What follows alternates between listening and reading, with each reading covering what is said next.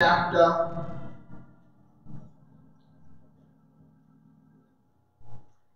Matthew, the first chapter, starting with verse 18. Amen.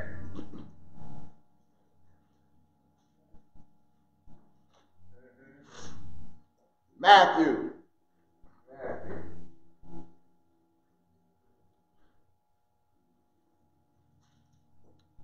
Chapter number 1.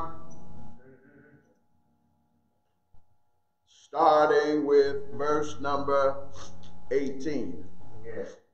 And I will be reading in your hearing from the New International Version.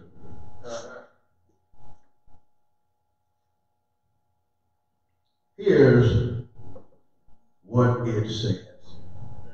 Facebook people still coming into the church. Amen. May God be praised. This is how the birth of Jesus the Messiah came about. His mother Mary was pledged to be married to Joseph. But before they came together, she was found to be pregnant through the Holy Spirit. Because Joseph, her husband, was faithful to the law and yet did not want to expose her to public disgrace, he had in mind to divorce her quietly. But after he had considered this, an angel of the Lord appeared to him in a dream and said, "Joseph, son of David, do not be afraid to take Mary home as your wife, because what is conceived in her is from the Holy Spirit." Concluding with verse 21, she will give birth to a son, and you are to give him the name Jesus, because he will save his people from their sins. Amen. Verse 21 again. She will give birth to a son, and you are to give him the name Jesus, because he will save his people from their sins. Amen. Amen. You may be seated in the sanctuary. The grass withers and the flower fades, but the word of God shall stand forever. With your prayers and your attention, and with the help of the Lord, I want to talk about the birth of Jesus. Yeah. That's what I want to talk about today. The birth of Jesus. People still coming in, Facebook. Ain't God all right? The birth of Jesus. All that we celebrate about our salvation starts with the birth of Jesus. Amen. All that we celebrate about our sins being forgiven and about being reconciled back to God starts with the birth of Jesus.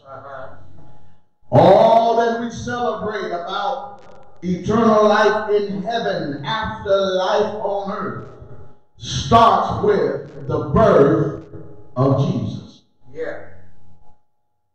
We make a lot of noise about the death of Jesus, and we get excited when we talk about the crucifixion of Christ, because we tend to think that all of his sacrifice for us was on a hill called Calvary. Because we think that all of his sacrifice for us was at a place called Golgotha. Because we think that all of his sacrifice for us was on the cross in death, not realizing that his sacrifice for us did not start with his death on the cross, but rather his sacrifice for us started with his birth in a manger. Yeah, yeah.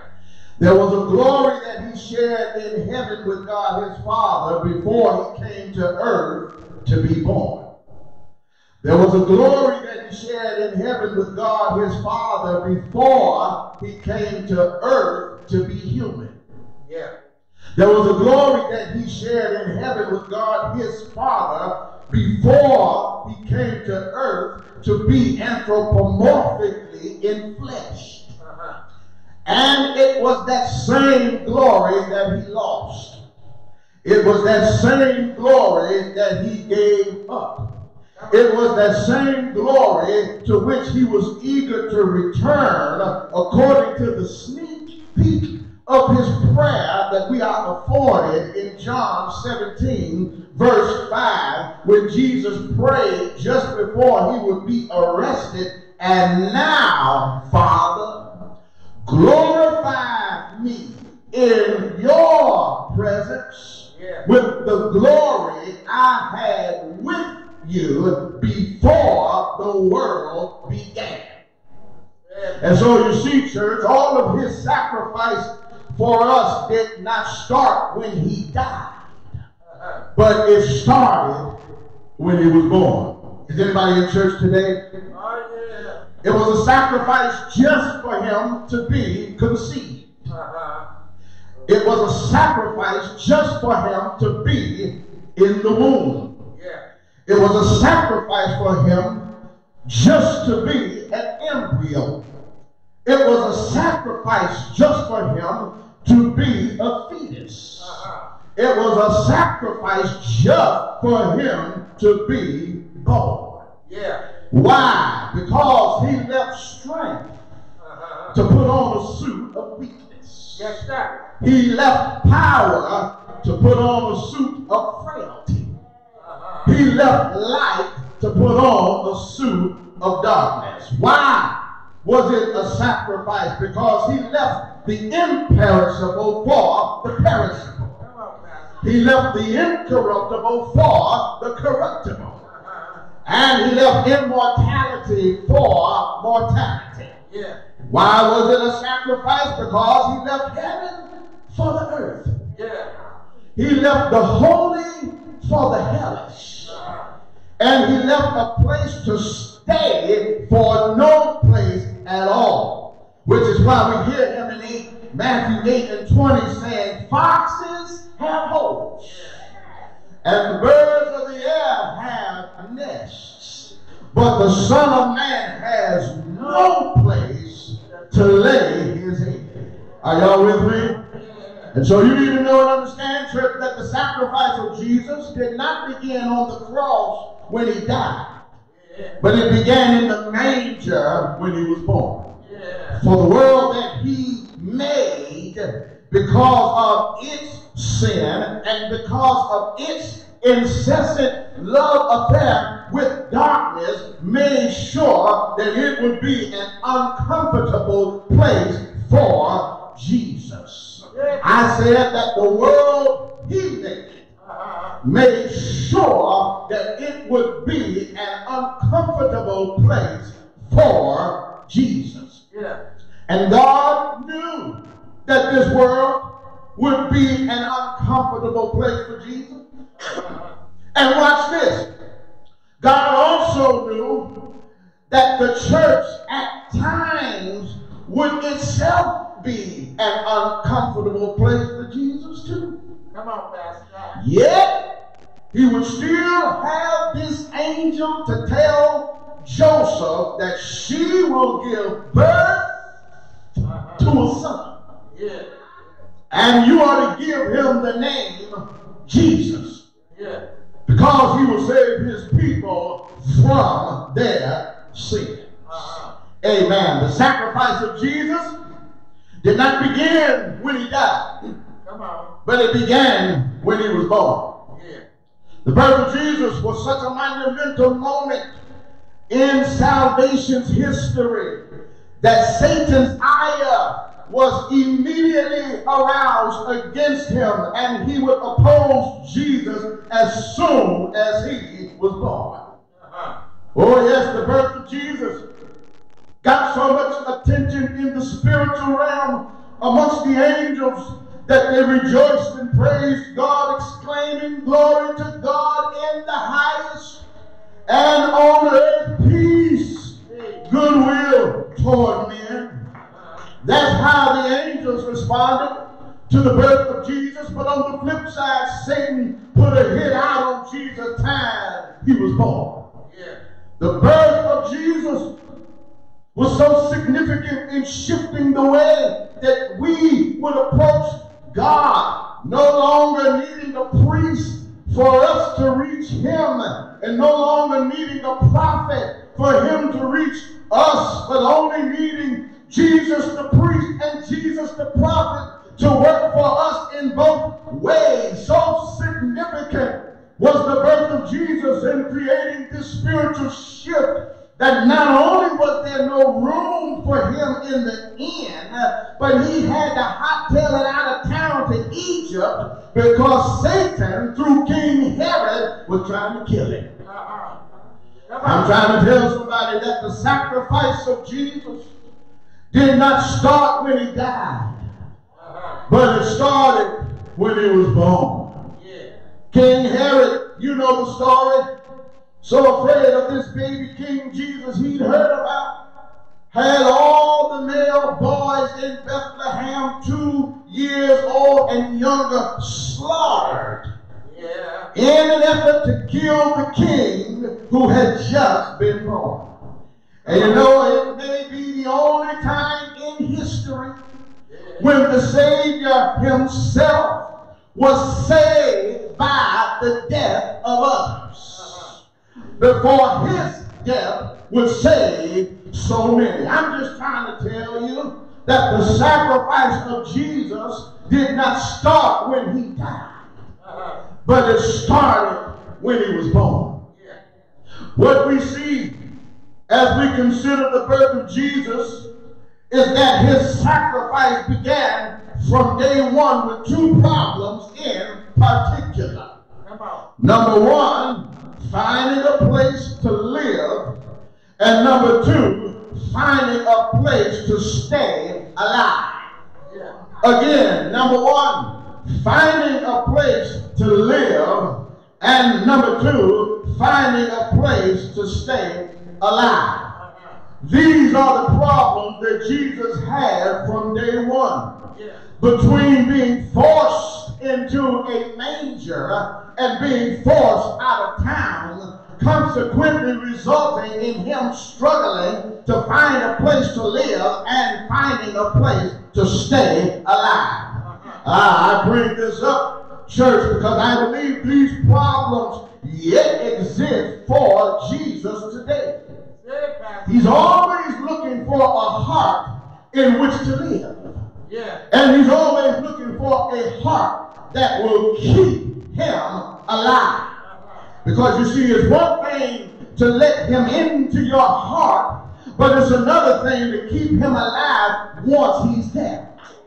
It's one thing to welcome him into your heart on one day, but it's another thing to keep him alive in your heart every other day. So many who once upon a time let him in to live in their hearts have done such a poor and miserable job of keeping him alive in the same place. That's why so many empty pews in here right now. And you ought to keep in mind, that Hebrews 6:6 suggests that it might be possible for those who let Jesus in to fall away from the faith, and by doing so will only crucify Jesus all over again.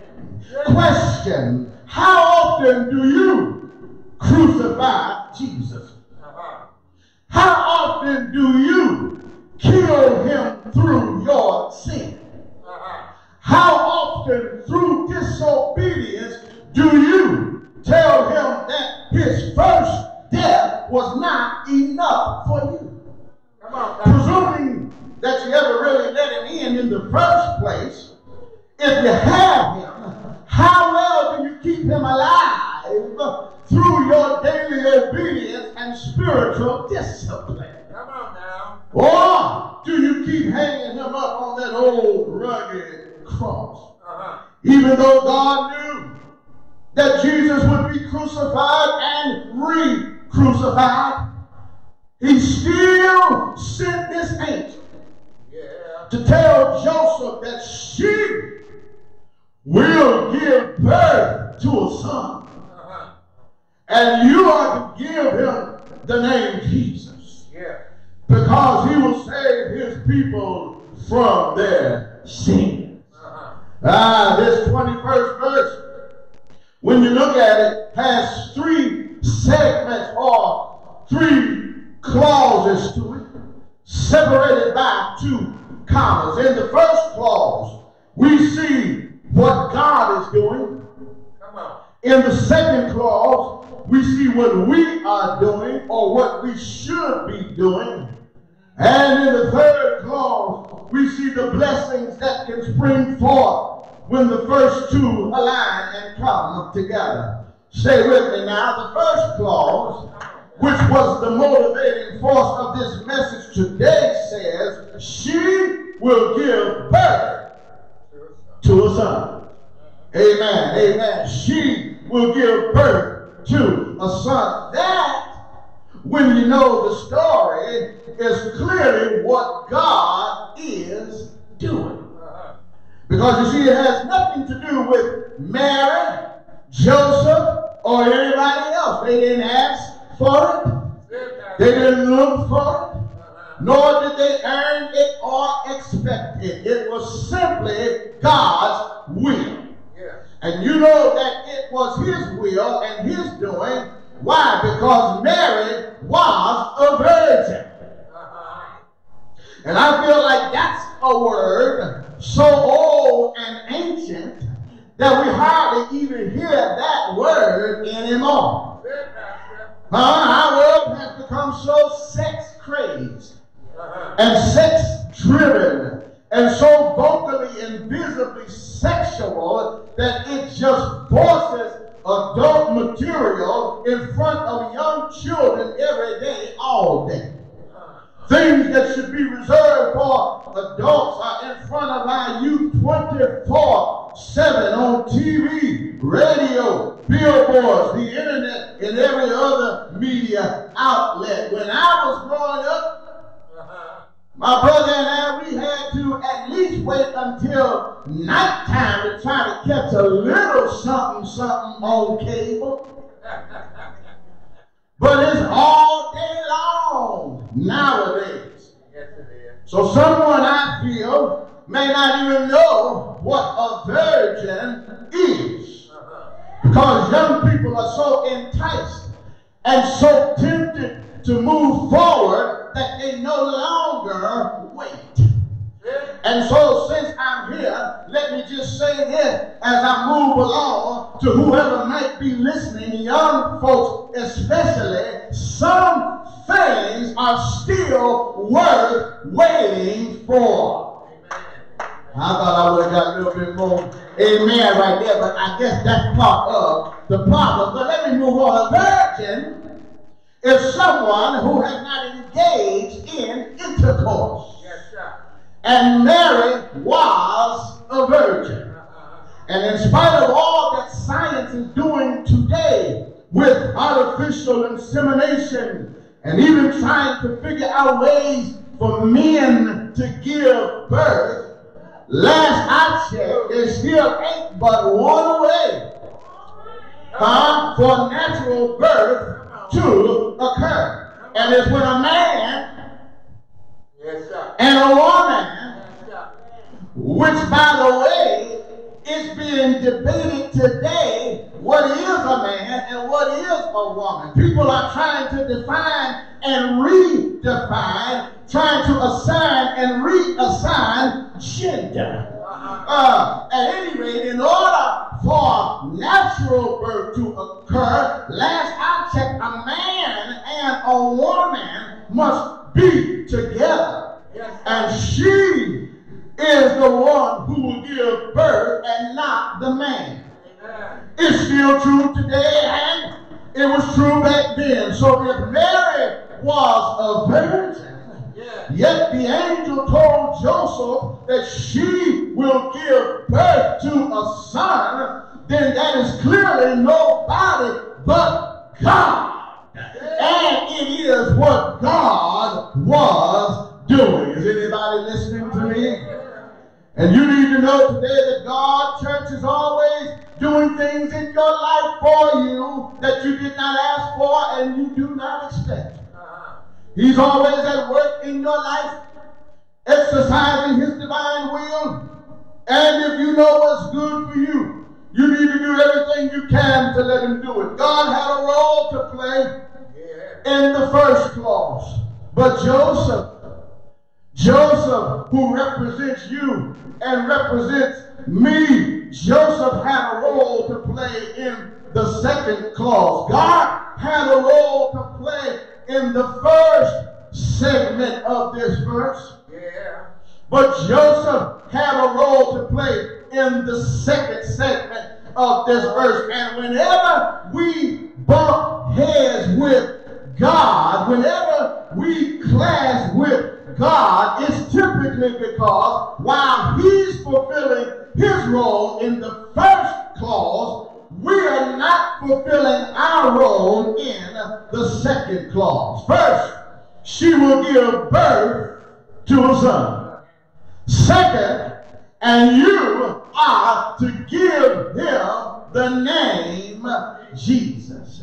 Yeah. You see, church, there's always something that we are to do according to what God has told us.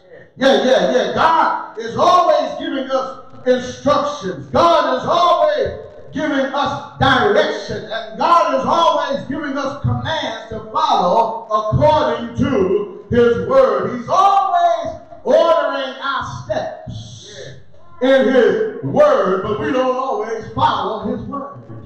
He's always telling us what to do, but we don't always listen to what he says. God is always providing instructions for us, instructions that he expects us to follow. Why?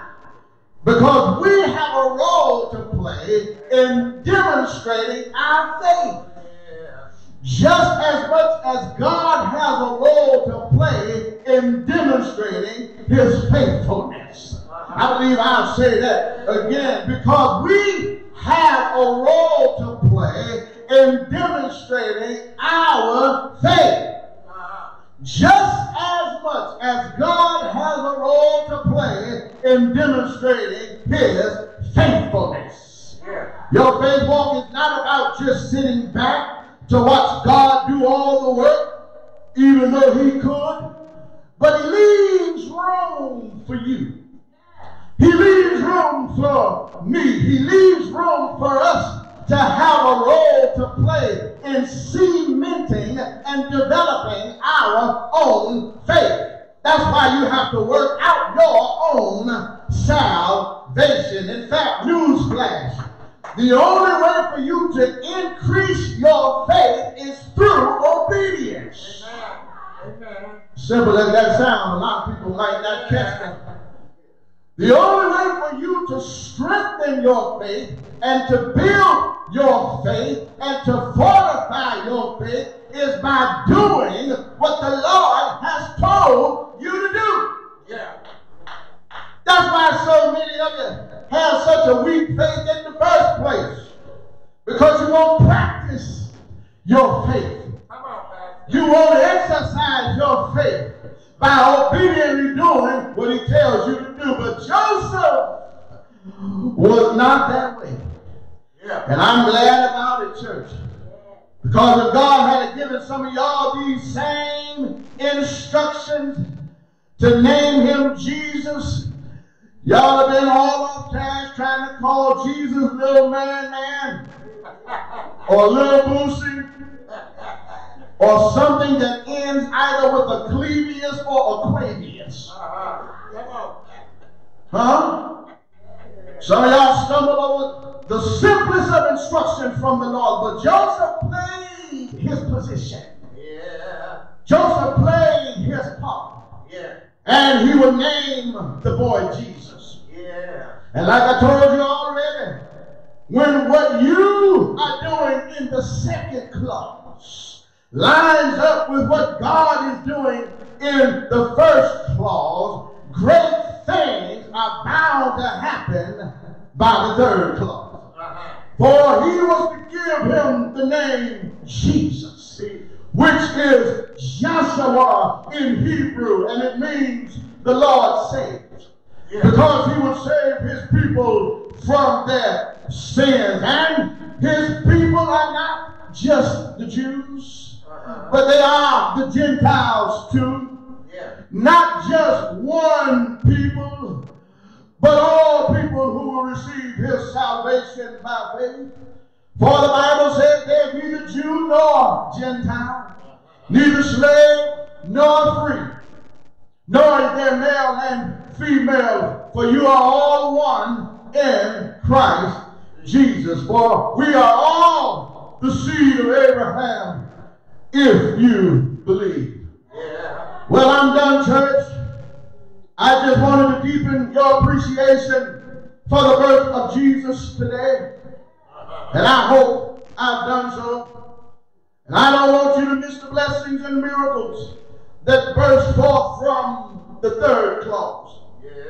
I'm so grateful that in spite of all that Jesus would suffer, God still sent that angel to tell Joseph that she will give birth to a son. And you are to give him the name Jesus, because he will save his people from their sins. Yes, in spite of all that Jesus would have to endure, God still sent the angel to tell Joseph that she will give birth to a son, and you are to give him the name Jesus, because he will save his people from their sins. Yes, in spite of all that Jesus would have to go through, God still sent that angel to tell Joseph that she will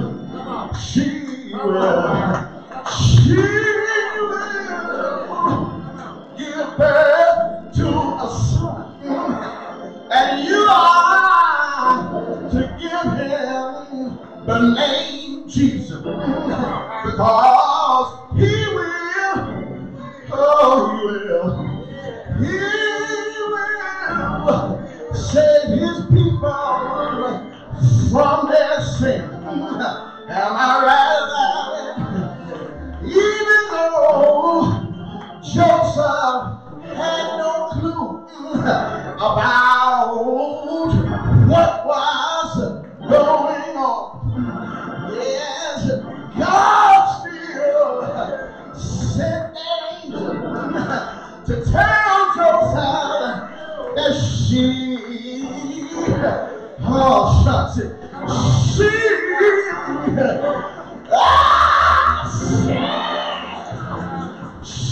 will give birth to a son, and you are to give him the name Jesus, because he will save his people from their sins.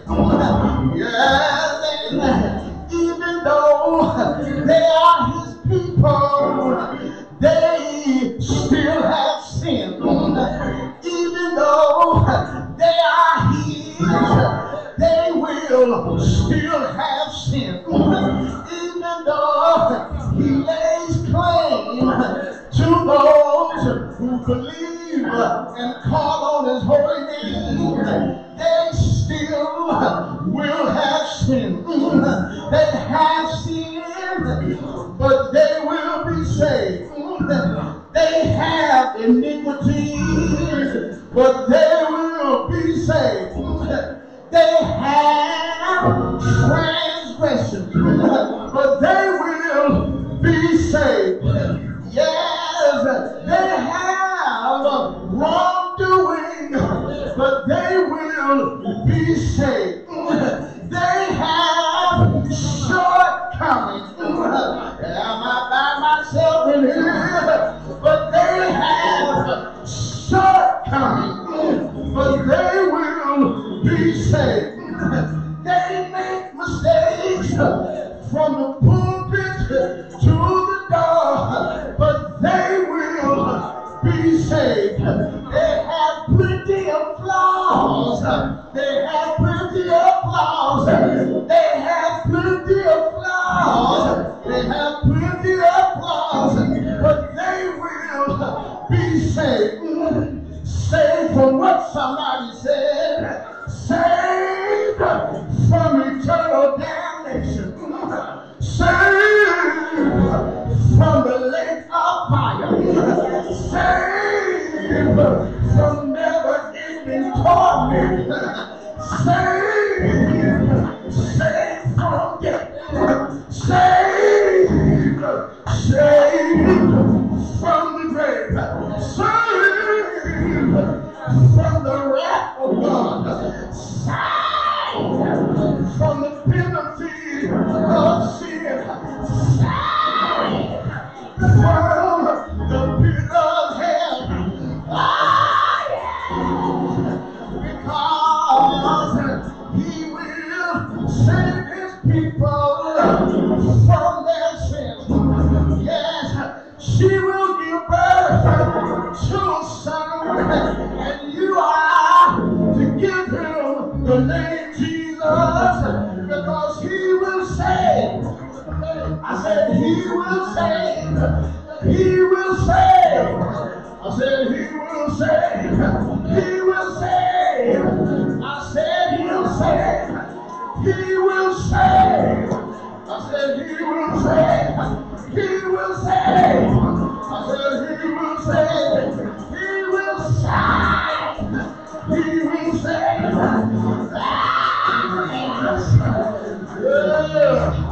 I'm out your way. Merry Christmas and to all a good night. Let me just ask you this question, and I'm out your way. Is there anybody here glad that Jesus was even born? Don't fool me. Is anybody here glad that Jesus even came into the world? One more, and I'm done today. Is anybody glad? Is anybody glad? Is anybody glad? I said, is anybody glad that Jesus came to save you from your sins, to save you from your death, to save you from your mess, to save you from your darkness, to save you from your wicked ways, to save you from your mean spirit, to save you from your cold and callous heart. Is anybody glad? Oh, son, is anybody glad? If you are glad, find 3 people and point to them and tell them, I'm glad that he saved my soul. I'm glad that he made me whole. Won't he do it? Won't he do it? Won't he do it? I said, won't he do it? If we're glad about it, let me close this message. Shout, yeah!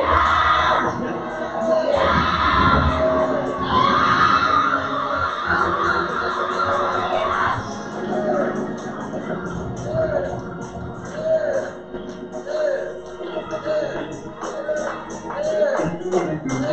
You ought to be glad about it. You ought to be glad about it. You ought to be glad about it. You ought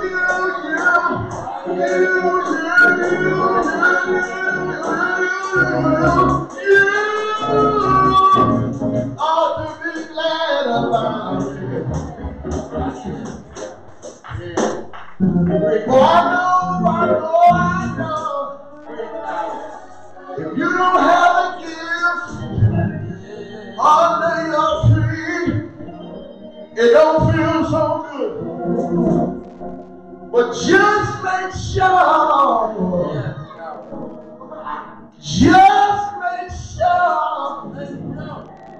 Just make sure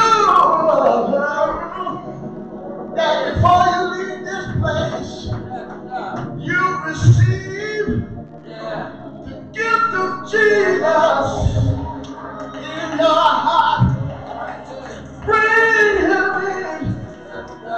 Let him in. And when you have him, learn how to keep him alive. Keep him alive in your heart. Keep him alive in your mind. Keep him alive in your walk and in your talk. Hold him close. Hold him dear. Embrace him with everything that you have. The Bible says, love him with all your heart, mind, soul, and strength. He's worthy. He's worthy today. I'm glad that Jesus was born and born in Bethlehem. And I'm glad that no matter how sin and the world tried to bump him off and move him out, he stayed the course for you and for me. He followed the mission for you and for me. He did not give up. He did not let go. He's done too much from the cradle to the grave for you to fall back and take your faith so comfortably and so easily. But we are to do so much more for him. God is always at work in the first cause. He's working in your life right now. He's working in your life right now in ways that might not be evident to us. But he's always working on our behalf. Now he's given us some instructions to follow. And there are some things we are to do. Joseph was to name the boy Jesus. That was his instruction. That was his assignment. And he did just that. A lot of times we get into trouble because we go around. We don't follow or do whatever it is that God tells us to do. And as I said in the message, one of the best ways I've discovered for you to improve and increase your faith is by practicing your faith in obedience. Try doing what the Lord has told you to do. Try following his word. You know full well what it's like to do it your way. Give God a try. And see what might occur in the third clause, where there might be bursts of salvation possibilities. Where there might be bountiful blessings and deliverance and healing and redemption and so many wonderful things. Oh, yeah. If we can get what we do to line up with what God is doing. Yes, sir. Yes, sir. There can be so much new life. Amen. By the third clause, the birth of Jesus. Yes, sir. God bless you. The doors of the church are open. Oh, yeah. There might be someone here or online who has not accepted or received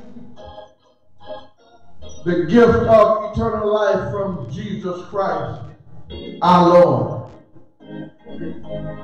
He's always looking for a place to stay.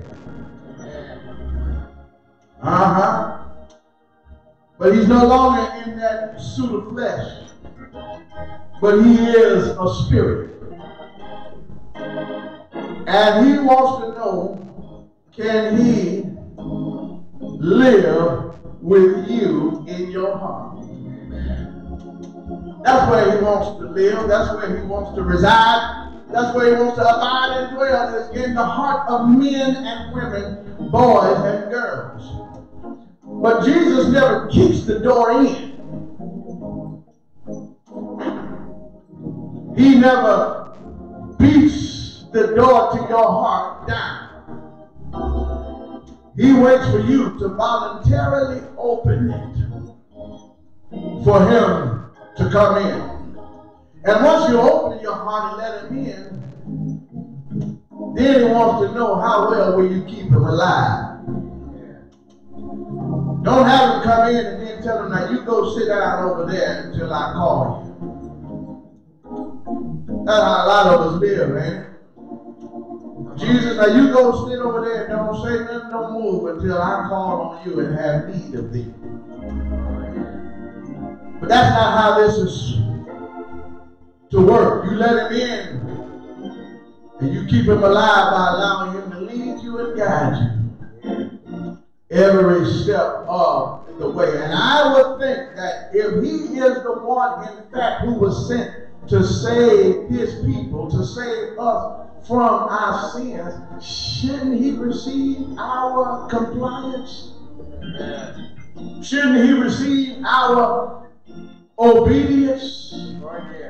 Shouldn't he receive our faithfulness to his word and his commands? Many of us have found our parents to be worthy of our obedience. How much more worthy is the Lord?